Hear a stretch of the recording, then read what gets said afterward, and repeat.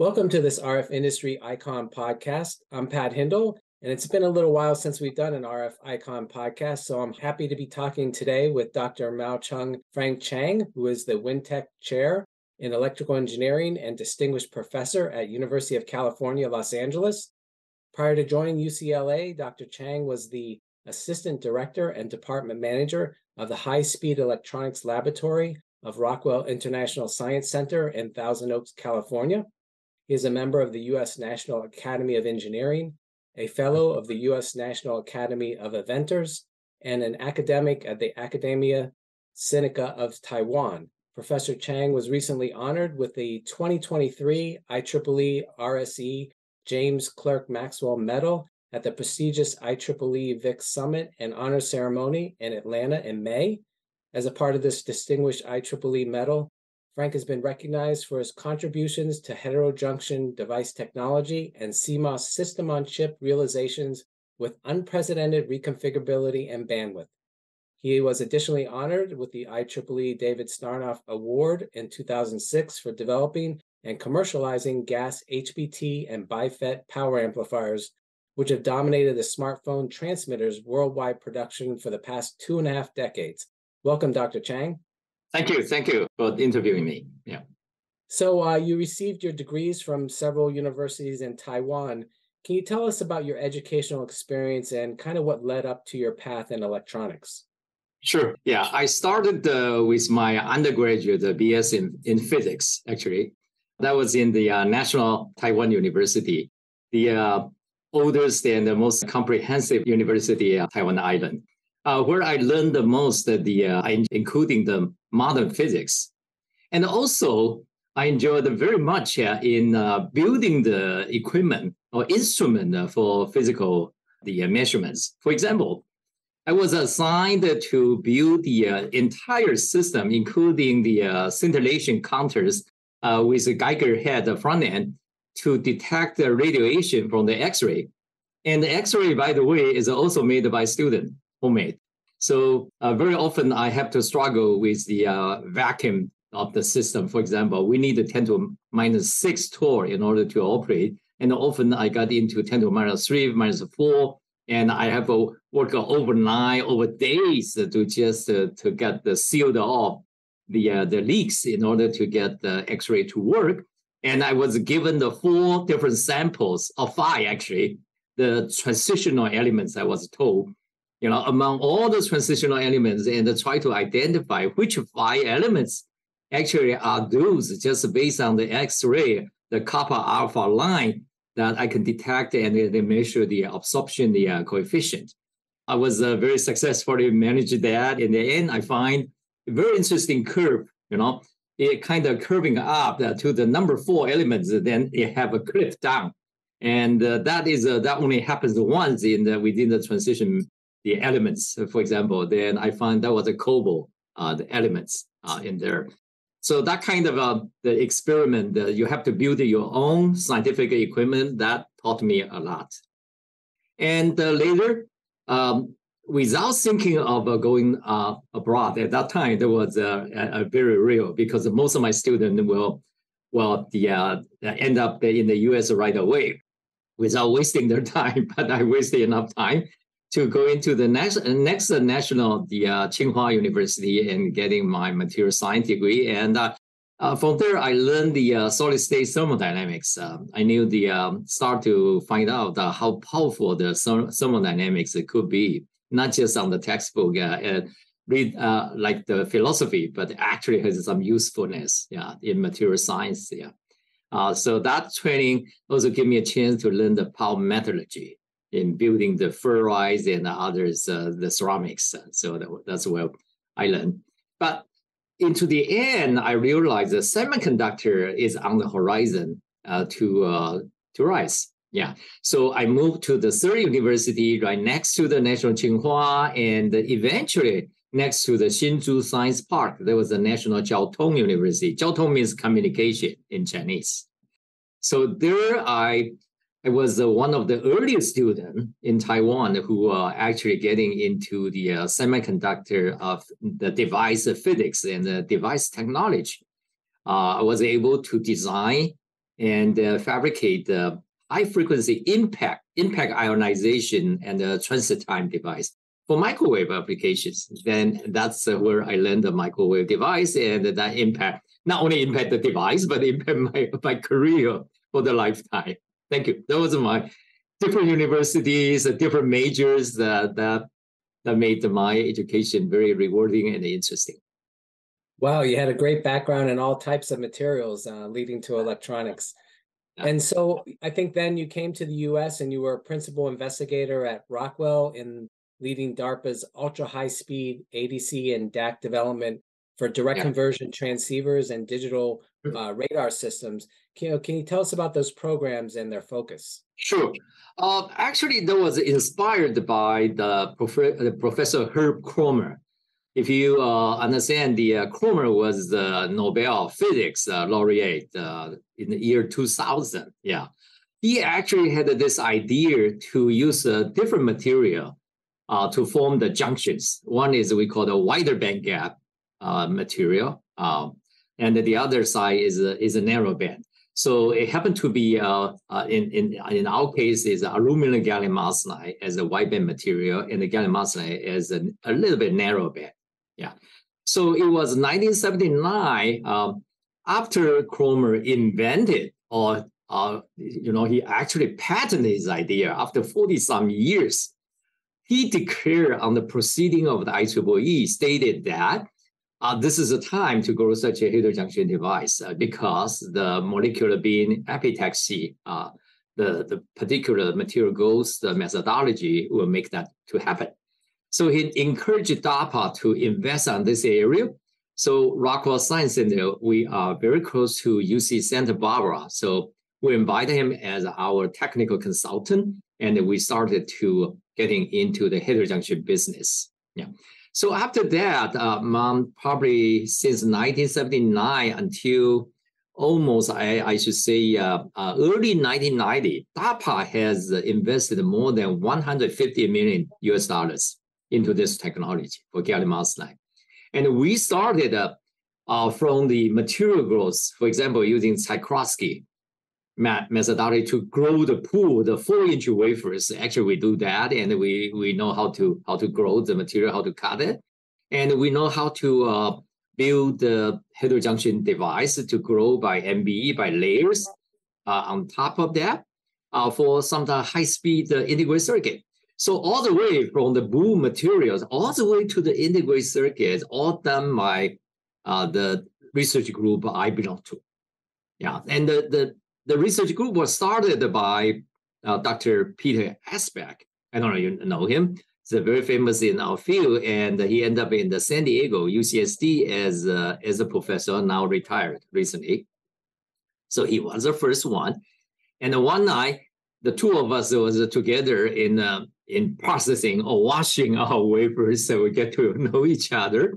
And was invited by him to join him to work on this. And I started my career into heterojunction because of that.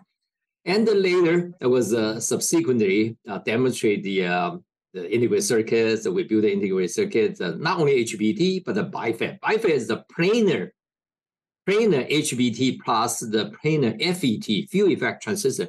I made the two of them on one wafer with the same device layer structure. That's the next question I think you're going to ask me. What is the layout? What is the vertical topology of the structure?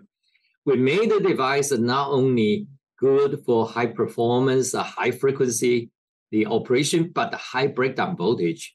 So initially, we were asked because the DARPA, their highest interest is to build the EW, electronic weapon, for the ages. For example, the phase array, the antennas. For example, they need the A to Ds, the D to As for digital receivers. That was in your question. Yeah. So that was the purpose.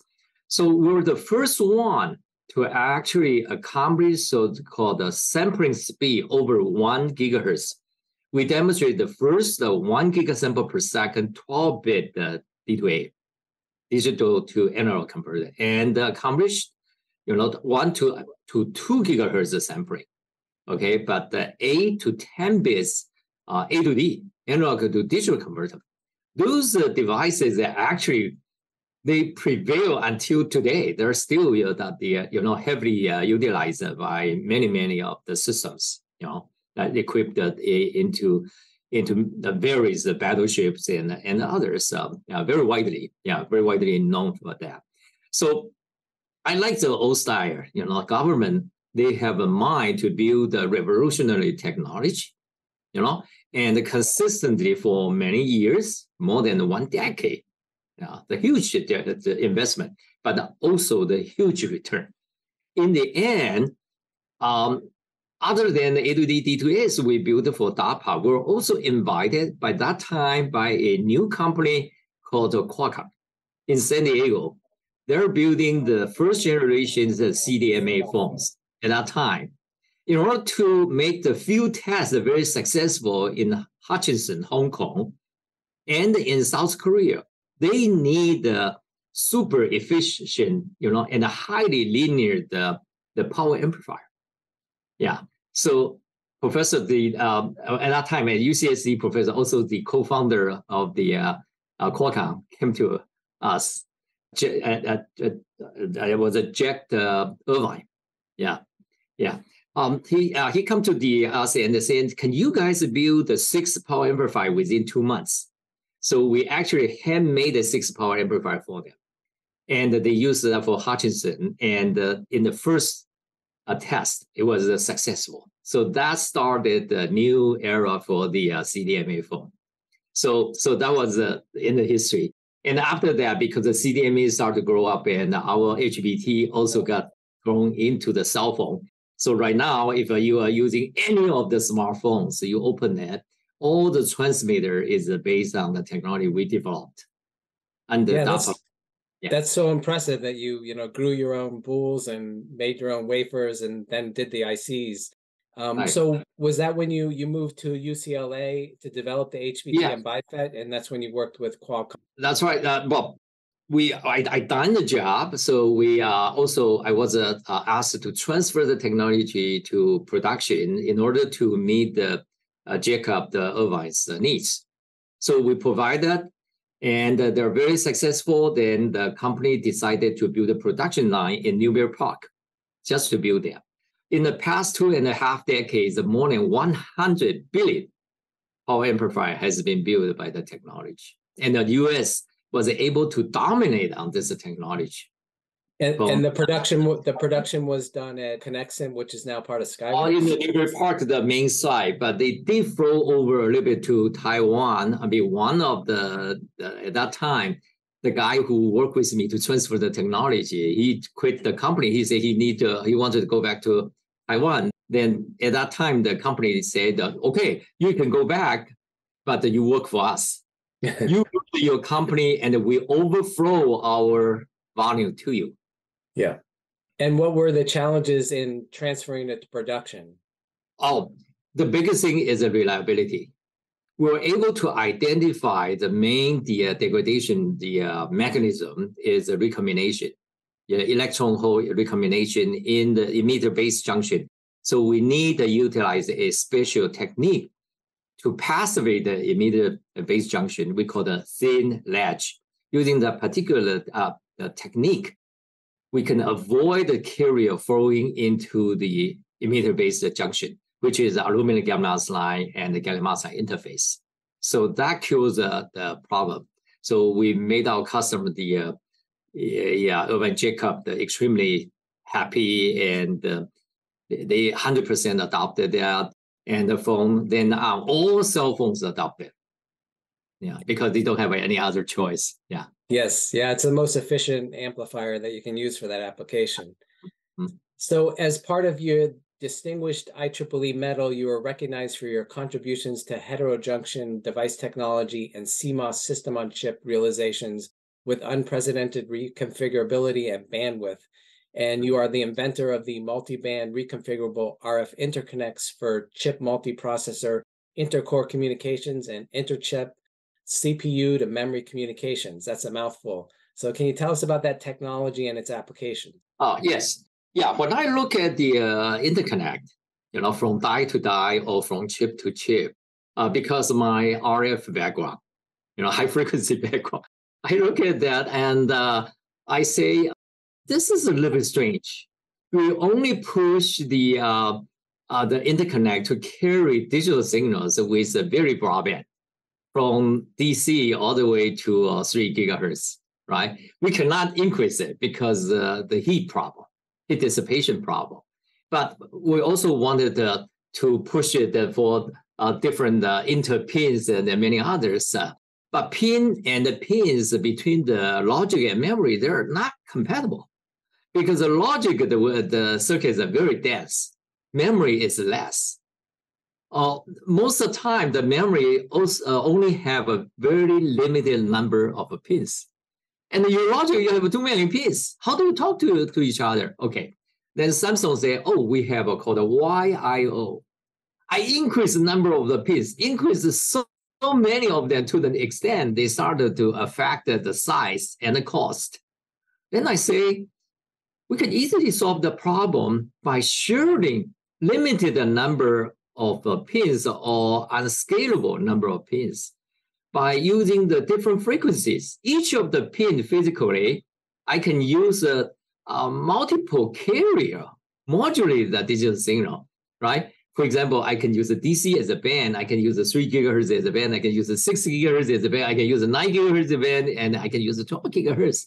So I can, in principle, I can reduce the number of pins by number of carriers. I use 4 channels. Suddenly I reduce the number of pins by a factor of 4, right? So that with that in mind, I start to build this we call a multi-band interconnect, and then later was funded by SRC, by NSF, and by DARPA. So right now, especially for the TSV, through the silicon vias, I think that because those are 6 micron the pillars, right?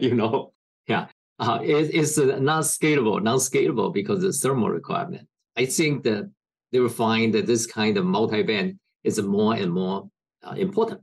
On the other hand, if you have a multi-core, if you increase the number of cores in the CPUs or GPUs to increase, then sometime you'd like to have a network on the chip so you can do the broadcast, to inform all the chips at the same time. You use the baseband, come on, it's not possible. You're going to intrude with each other. Why not? With the loop and using carrier, you just send it just like we listen to the radios through the broadcasting.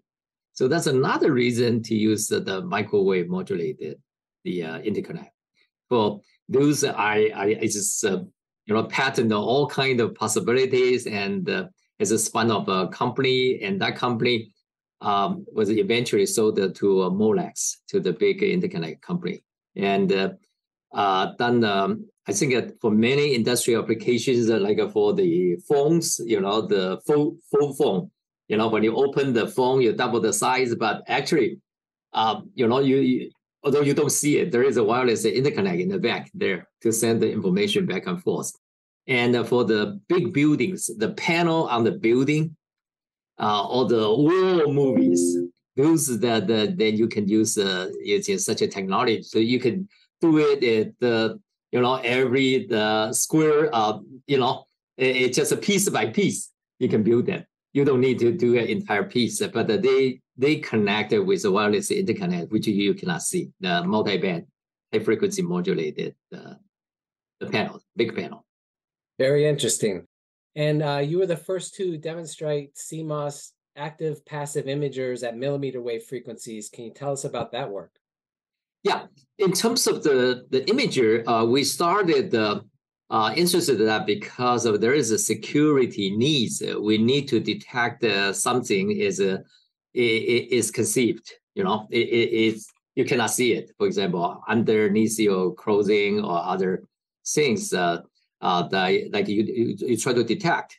And the millimeter wave is the perfect frequency to probe that kind of things. So started we did active. We using the classical, the Armstrong invented, we call the regenerative receivers. That was perfect with a high detectivity. to detect the frequency that we send it out, because we know what's the exact frequency, then we can aim for that. So we kind of decoded that with some kind of, because we need the quenching circuit. Once it's reached to a certain oscillation point, then we can detect the time. So we call the time encoded. Yeah, that was a very successful. We did a few of them. Probably the first one is 183 gigahertz. Then later we did the 495 gigahertz. At that time, that was the highest frequency you can do. Then we noticed that there is one problem. If you have a metal parts, something like a guns and others, even you can see it under the closest, but if the gun tilted with high angle, then that causes the signal, the reflection signal, the signal reflected to a different direction. You can get the 100 dB loss right there, and it makes things hard to be detectable. So because of that, then we start to be interested in actually doing passive kind of imaging. What is a passive imaging? I don't shine any beam on you, but because your body heat, due to the black body radiation, then we can detect around 100 gigahertz. I can detect your body heat because it was blocked by the metal. So no matter which direction you go, because that's unanimous, everywhere, omnidirectional, right? So that's made us interested in doing the passive image. We were also the first one to demonstrate the passive imager of that. So all do the things. Eventually we do tricolors. We do 3 frequencies with the intermodulated regenerator receivers. That never done before. So that was a lot of fun there. Even radars eventually we do. Yeah. Yeah, and you see those millimeter wave imagers are kind of taking over the security scanning from X-rays. So now in the airport, so frequently used. So you also pioneered the development of self-healing 57 to 64 gigahertz radio on chip. I think it was DARPA's Helix program, with embedded sensors, actuators, and self-diagnosis curing capabilities for enhanced performance yield. And this is to counter the process variations and aging effects. What applications does this have, and what is this technology about? Well, for example, if we have this millimeter wave radios in the satellite, if we started to age, or because of some PVD, the variation effects for the temperatures, the thresholds, and other, occasions, it starts to degrade performance. If we need the person on the ground to send a command to the radio to fix it, that will take time, and it take time to do a diagnosis as well. Why not to build a smart radio? They can do a diagnosis themselves.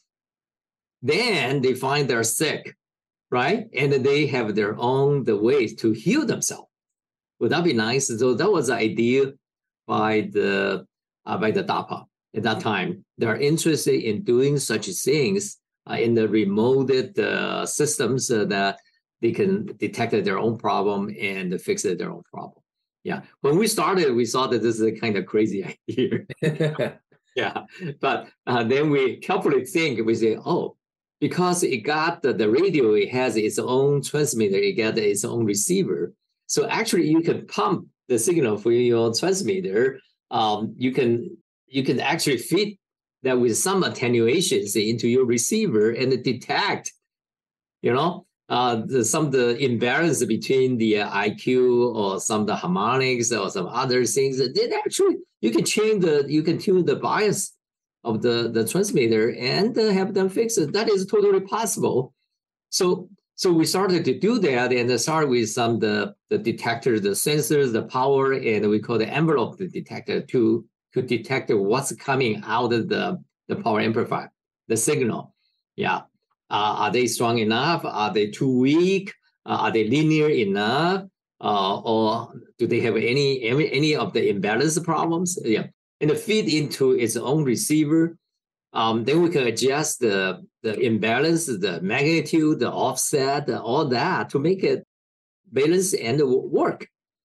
So with that, we actually demonstrated this 57 to 64 gigahertz. Actually, the entire radio make the performance yield under different temperature. DARPA have the specific conditions for testing. And we demonstrated to the Navy people on site in UCLA.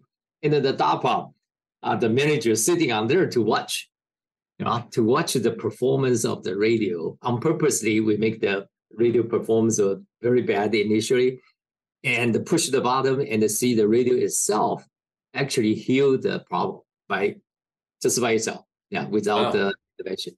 Yeah, that's very impressive. Very interesting. So did you have to kind of predict what would go wrong so that you could add, tuning and impedance changes and things like that to the circuit so it had that, adjustability? Yeah, because we have a so-called self-healing controller in the basement. Once we detect, then we go through the parameter estimator to estimate to see what can be wrong.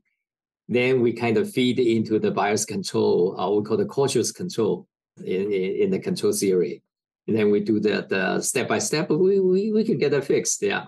So in front of customers' eyes, and under the Navy monitors, they came from San Diego to actually look at it from the back, from our back and see you did not do anything yourself, but the device, the radio actually doing for itself. Yeah, you have to see it to believe it. To see it to believe, and they do believe it in the end. So you also worked on ultra-low phase noise VCOs with your invented digitally controlled artificial dielectric embedded in CMOS technologies, and you varied its transmission line permittivity in real time up to 20x for realizing reconfigurable multi-band mode radios in the sub-millimeter wave frequency bands. Can you explain exactly how that works? Sure. The artificial dielectric was invented in the Bell Lab, probably 45, 50 years ago. At that time, they used we call the slow wave and the theoretical, the obstacle, the elements, the metal elements, in order to build the lens for microwave communication, for antenna applications. But because it's hard to implement in the precise locations of that, to make it, theoretical. So actually, later it failed to commercialize. So when I read in the textbook about that, there was in the classical dynamics, the old textbook is an entire chapter to describe that, and I find there is no application of that. But when I started to work on the CMOS, I look at that, I say to myself, oh my goodness. Because we have the precise allocation by optical lithography in IC, and I have a metal interconnect down there, I can precisely, align and duplicate and allocate all the metal pieces. I can synthesize the ceramics with the metal interconnects of CMOS. That's what it is equivalent to. Yeah. So I say, let's do it. Yeah. So what we did is do the transmission, the differential transmission lines on the wafer. But under the two metal transmission lines, we actually put the CMOS under these, put the metal strip, in perpendicular to the transmission directions. But there is a gap in between these metal strips along we call the virtual ground, because there's a differential transmission line. There's the virtual ground right in the middle. We split that, but we either engage or disengage with switches, CMOS switches there. In that, then I can change the dielectric constant because I just simply build the ceramics, and I can change the dielectric constant because each of these switches, I can either leave them all on or all off, or in the thermometer code, I can gradually change one on or off. In that, I change the speed of the light, and I modify the dielectric constant. With that, then I think number one, when I make it all on, I can reduce the size. If I need this long transmission line right now, because the higher dielectric constant, I can make it 8 times shorter in one case. Yeah. Then I can turn it on and off to modulate the dielectric constant. wow, this is how powerful. Yeah, never before had such a device. People can do that. So I used that to replace the varactor on the resonator. And they got an extremely good phase noise out of the oscillator. And later I used that to do what I call the direct frequency modulator. I don't need the D2As or that at the millimeter wave. At the 300 gigahertz, I can directly modulate that and make it efficient in communication by building high level the modulation index like a constellations, like a 1024 quant, that kind of a modulation. We demonstrate all the possibility. And it could be reconfigurable. So not only the bandwidth, but also the reconfigurability, both are the unprecedented. Wow. Yeah. Yeah. And another area, which I think you kind of covered a little bit, you realized the first CMOS frequency synthesizer for terahertz operation with a PLL at 560 gigahertz, and devised the first tricolor CMOS active imager at 180 to 500 gigahertz based on time-encoded digital regenerative receiver, and the first three-dimensional SAR imaging radar with a sub-millimeter range resolution at 144 gigahertz. That's a very high frequency stuff. Can you tell us about that work? Well, all that you need a PLL. You need a phase locked loop. So first we build the phase locked loop at about 560 gigahertz. One reason for that is to support NASA's experiment because they want to find the water on the Mars. They need a frequency synthesizer at around 530 gigahertz to detect the water. So they need a frequency synthesizer in that range. So that's why we think that because of there is a real need. So we build it first and we can divide the frequency to make it working at the low frequencies after that for various applications. Yeah, including the imaging and others. Yeah. So in order to do that, then die-cut is the most powerful element of that. We have a wide tunable range, like 40 gigahertz tuning range, because we have we call the die-cut, digital controlled artificial dielectric. Without that, it's just not possible. And so you started several companies in the U.S. and Taiwan. Can you tell us about those and how they evolved? Well, the two companies are more significant. One is actually we eventually, because the overflow of the Rockwell line, later called the Skyworks line, they need help from the outside the country when the production volume is overflowing. Too much need, just like in the last 20 years. They don't want to expand their U.S. manufacturing lines overly. Yeah, they just want to make it just right to keep the key technology. But when the volume increased too much, they wanted that to be produced somewhere like in Taiwan as their side production. Yeah. So one of the managers created Rockwell and they returned to Taiwan. They started to build a foundry over there to support the activity. And such a foundry, one of them called the Win Semiconductor. That semiconductor was IPO'd. Yeah, and very successfully enjoyed the very high production rate right now. Yeah, probably I think they have probably more than 80,000 wafers per year, probably even higher than that right now. Yeah, but it's worse the biggest foundry, but it started to support the Skyworks. It ended up is also making production for Broadcom. Yeah. Yeah, so the two biggest, the HBT vendor, one is Skyworks Solutions out of my original Rockwell team, and also the Broadcom, and also out of my original Rockwell team, there's an engineer, Dr. Park. Yeah, he was a designer, PA designer. He went back initially to National Seoul University as a faculty, then eventually got invited back by the Broadcom to be the head of their division head, to work on. So these two companies are probably 80% of the worldwide market right now. Yeah, And so RFMD also adopted that, which is now Corvo. Oh, yeah. Did they use the same That's configuration? right. They use the same foundry. That's right. So basically, I build the foundry for all. Yeah. And the other company I feel proud of is a company called the Neuron, Kneron. If you just read the news yesterday, they just raised $47 million US to build the edge AI transformer. Yeah, for various applications in AI, especially for ADAS applications. That was three of my students and plus another student from Professor Rick Wessel's group at UCLA. So these are UCLA students, they bundled together, went to San Diego. So far, they raised $170 million US. Yeah. And right now grew up to maybe 250 engineers. Yeah.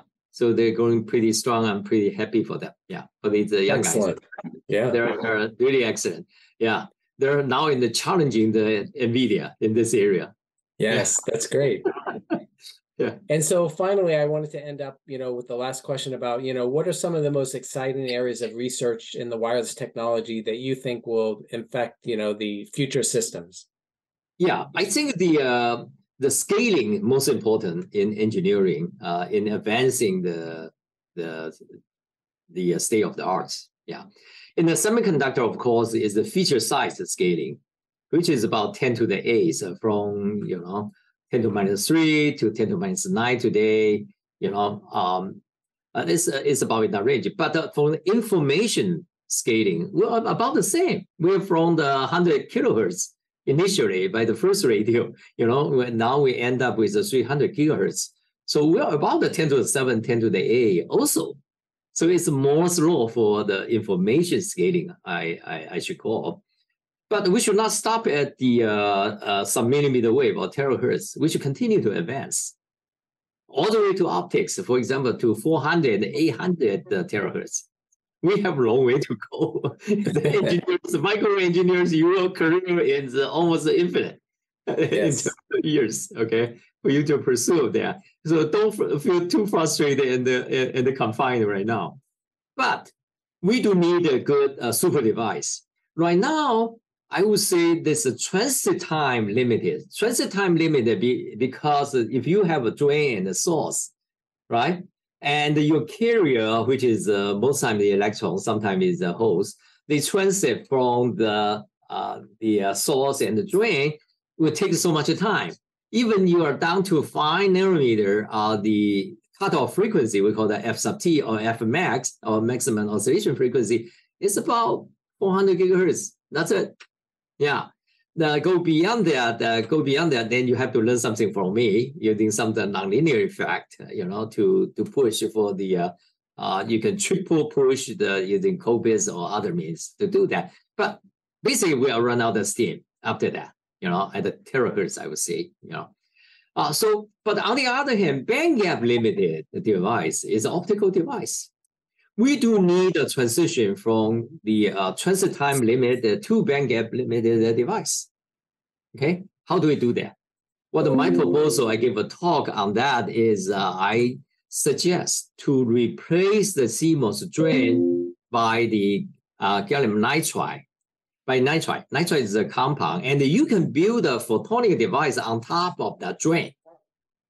And it happened to be gallium nitride. If you group in the 1-1-1 orientation of the silicon substrate, is a lattice matched with aluminum gallium arsenide, and after the growth for many, many layers and merge it together, they will have a non-polar gallium nitride on top of that, and you can build a photonic device right there on the CMOS drain if you can replace the silicon by the gallium nitride. And this device will give you band gap limited, the optical emitters and the receivers. And with that, you can build a multi-color only with a nitride base, but you change the content of the indium. That will bring you to cover all the way from infrared to the ultraviolet. That will be the future life for our micro engineers. And good luck to all. Awesome. Wonderful future. Yeah. Yeah. I look forward to that device being realized soon. Yeah, thank you. We all hope. Yeah, I think that I would devote most of my time in pursuing that. Yeah. Well, thank you very much for talking with me Thank you. today, Dr. Chang. It's been a delight. You have a lifelong journey. You've covered so many technologies. I'm just blown away by the number of different technologies you've worked with. And you're truly an RF icon. And to our listeners, you can find more podcasts at podcast.microwavejournal.com. Thanks for listening.